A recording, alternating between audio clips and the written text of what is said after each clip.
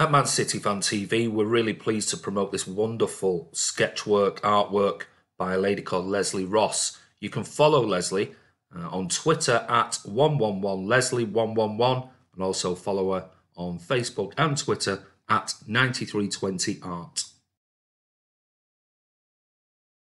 Hi guys, it's Andy from Man City Fan TV. Well, Pep's press conference prior to the Watford game tomorrow has just taken place, and obviously there's the embargo until 10:30 tonight. But some of the questions I'd like to go through when talking about the team, he said one question was, how much stronger mentally are the players since you actually joined Manchester City? And he said, I would like to think that they're better and they're certainly stronger than they were before. Another question was, can you work on that? And somebody said in Spanish about resilience, and he said, no, it's not just about tactics.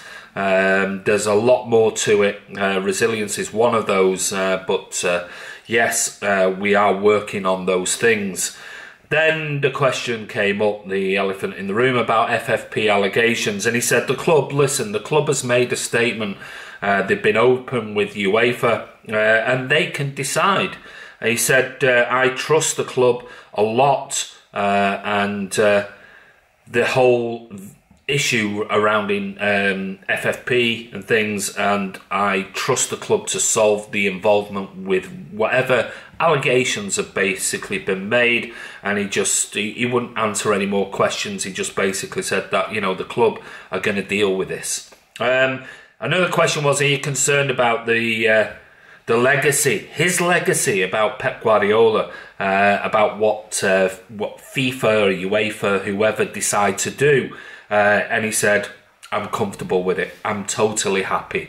So no actual sort of panic stations about Pep Guardiola. Clearly, we all know that he definitely has been speaking to the club about this. He knows exactly what's been the allegations and everything else, and he clearly knows the club's stance on this. So he seems like really comfortable about it. So I think we all know as City fans that there are allegations that have been made. How the allegations have been brought about is another thing, and we'd like to see a chronological order of all of these documents that have come out from Der Spiegel and the Footy Leaks, and we'll take it from there. But City seem very confident about it. It'd be interesting.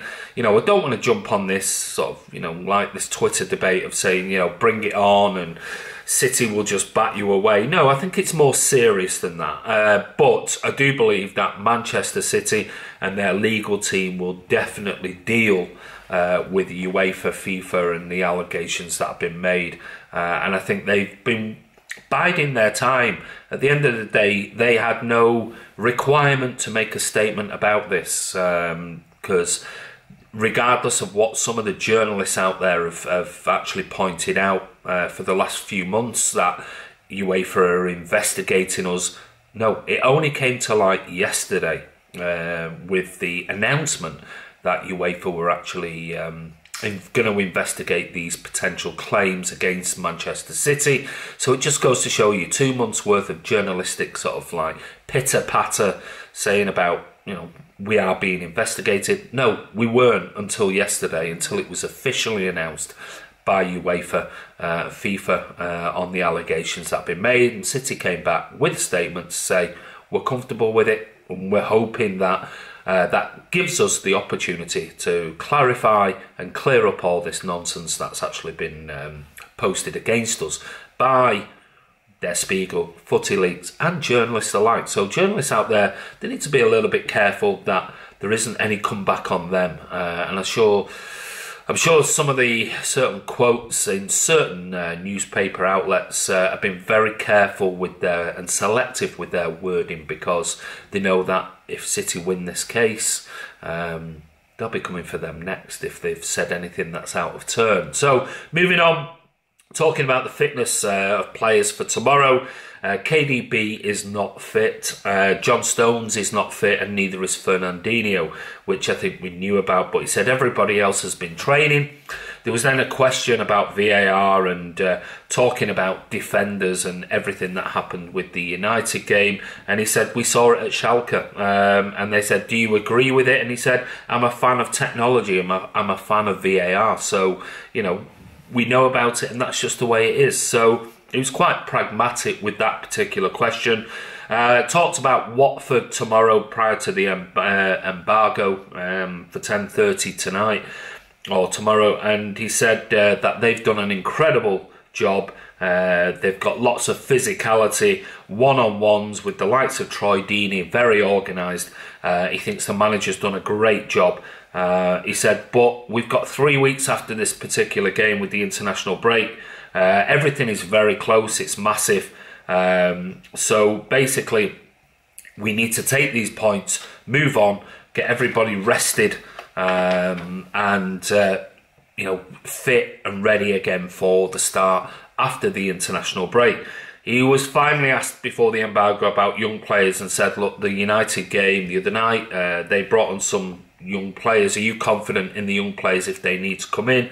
He said, I'm absolutely confident. We need to, if we need to throw them in, I've got no problem whatsoever. He said, don't forget, some of these young kids have played in the Carabao Cup as well, and they did really, really well. So from a Pep Guardiola point of view, he's quite bullish about it. He's confident in the club, Manchester City, Khaldoon and the board, and the owner and everything with regards to these allegations. If you want to know a little bit more about them, go over, check out the video that I did with Jonathan Northcroft from the Sunday Times and Colin Savage, who's wrote lots and lots of articles for King of the Kippax and other outlets. Is on Twitter at PressWhitchBlue, and watch the video that we did a couple of days ago. It's fascinating, absolutely fascinating, as it's just been a revelation, certainly with all the comments and views. I mean, it's smashed everything that we've done beforehand. I mean, the amount of hours and views that have gone into this particular video on our YouTube channel is just incredible. It's like, you know, 25 times anything we've ever done before. So Ray is going to be speaking to Colin, who's going to talk a little bit in brief about the UEFA coming out, making a statement about FFP and the investigation. So he'll do a quick sort of wrap-up video with Colin. He's also put out another video with regards to Vincent Kompany making his announcement on his testimonial in September, which is absolutely amazing news. And don't forget, I'm actually going to see Tackle for Manchester in Manchester on Monday. I'm going to take all the artwork to them at the Hilton Hotel, and they're going to take that to Manchester City, to the ground, and they're going to get all the artwork signed by the players involved. So if you haven't, check out the video also that I did showing you all the particular pieces of artwork, and get your bids in. They've got to be realistic. Like I said, if you check out our Twitter account, you'll see the latest update bids that have come in already within 24 hours. I think there's a £250 bid already for the Centurions post, $100 for the Mahrez, $100 for the Foden, £100 for the Zinchenko, £50 for the Sane already, and we only sort of posted that late last night. So if you want to bid, comment below this video, but you need to get in touch with us on Twitter. We need a Twitter account to verify who you are, and yeah, they'll be posted anywhere in the world for free. They will come with a letter of authentication and provenance on the actual signing of the actual images, which is fantastic news. So anyway, signing for a Man City Fan TV. Don't forget, we're nearly at the 7K. Don't forget to subscribe, click notification, and we'll see you tomorrow at Watford.